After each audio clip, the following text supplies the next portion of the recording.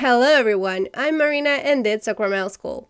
Well, I have killed my nails after 9 weeks. Today you will learn what may happen if we overwear the coating and why we should do a correction on time to the nail techs who can't find the time for their own nails. Let's get into it. To be honest, I didn't have time for the manicure. I went on a vacation, then worked hard to finish off my new online nail extension course, so I blew my nails off. I have tried a new cuticle pushing technique on the index finger and accidentally cut it. My middle nail lifted up since I hit it badly while playing with the kid. Here you can also see a cut. The drill bit slipped and cut both the coating and the nail. I start removing the coating. Here I have used some shells, which are really hard to remove. So I'm using a green carbide drill bit. So it smells here like I'm at the dentist. There was a crack on the side, and the nail broke. Today I plan to do a correction. So I need to remove the coating up to the thin underlay. Well, it let me down here as well. I removed the middle nail completely cause it hurts a bit. I have hit and damaged it too.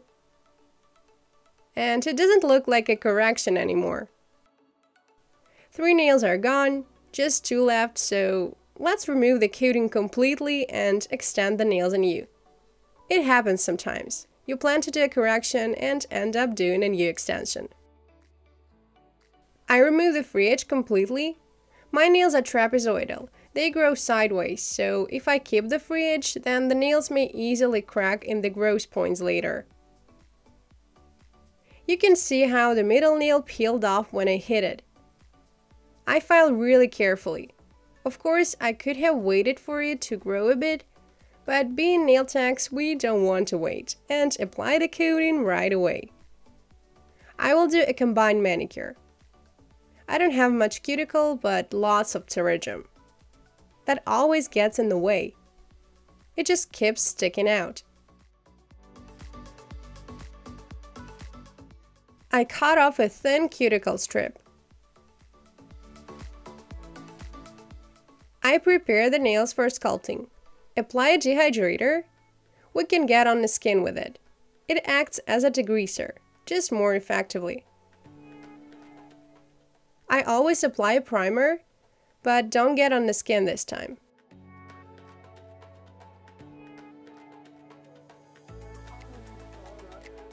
Moving on to the base coat.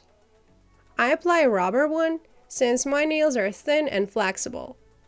I apply more near the cuticle. This way there will be a smooth transition and a lower chance of liftings. I wipe off the tacky layer so that it's easier to try on the forms.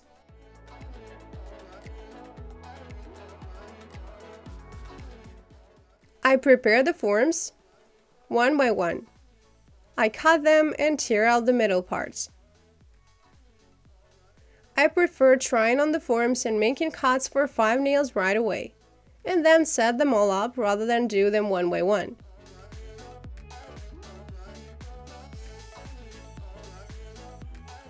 I cut out the middle part and make cuts for the index nail. My middle nail grows upward badly, so I set up the form slightly downward and I can see a gap in the center, which means that I need to cut the form that much on the sides to make the cutout flatter.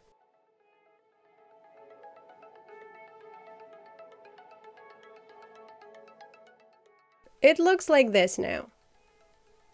I try on the form once again and mark the cuts with scissors. I cut it out. My lateral folds are pretty big, so I can't do without the cuts.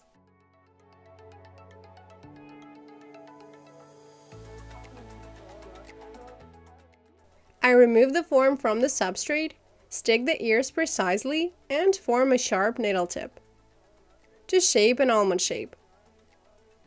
I set it up, stick the rear ears and press it well, since otherwise the nails will get too wide.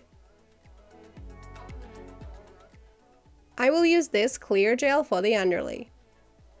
I form the length I need and lay out the side walls. From the side view, there should be a straight line and a smooth lift to the free edge. Many tags mistakenly form a straight line right from the gross point. For the design, I will use stained glass polish in blue. I find it too bright, so I mix it with some non-tacky top coat. You can use any liquid material. I mix it well and paint the free edge.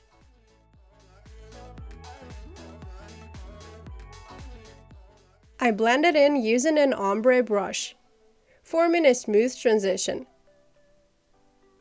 I want to tint it slightly. Now cure in the lamp. Next, I will apply this beautiful gel with Yuki flakes, which will shine in our design. Now I will need some milky pink gel. I really like this particular shade. I apply a medium layer and spread it near the cuticle, forming a smooth transition.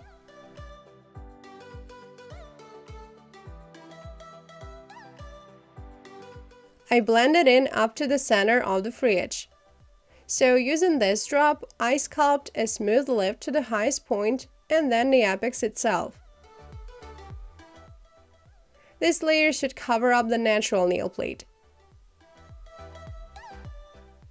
I turn the nail over to let it flow to the center, and then apply some crushed shell pieces on the gel layer.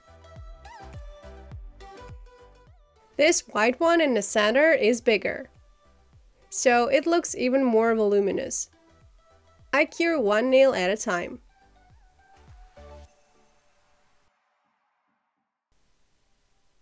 Make sure to turn the hand over to keep the gel from flowing onto the sides.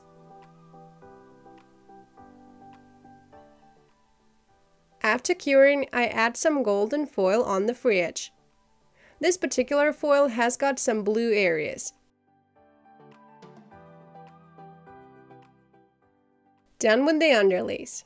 I remove the forms and all is left to do is to cover up the free edge with some clear gel. We have sculpted the cuticle zone with the milky gel, so there is no need to apply more gel there. I try to move carefully, so as not to whip the gel and form bubbles.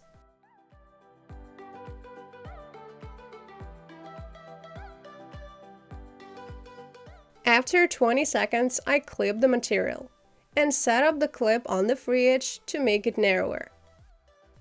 I send the nail to cure with the clip on. Note that there is no point in just clipping the nail with reverse tweezers.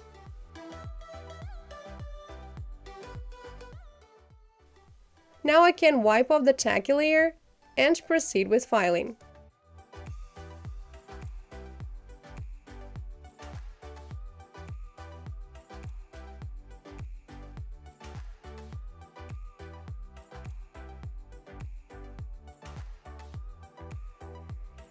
To form an even surface right away, without filing a lot, first I use a carbide drill bit. We can file up most of the material with it. Prepare the surface and then finish it off with a file. Since I have overworn the nails, there were liftings. One nail got damaged when I hit it, and overall, instead of the planned correction, I had to do a new extension. That's why it's so important to do a correction on time.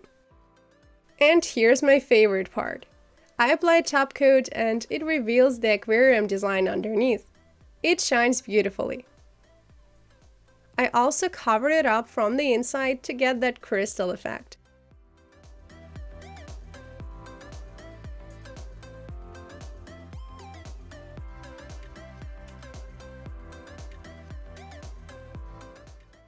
Don't forget to cure the nails in this position as well. It reminds me of the underwater world. And you? So now you know why we should not overwear the coating and what it may result in. So make sure to schedule a correction right after the extension procedure. Then your client will come on time and you will avoid any negative consequences. Success in your work. Good luck. Bye-bye.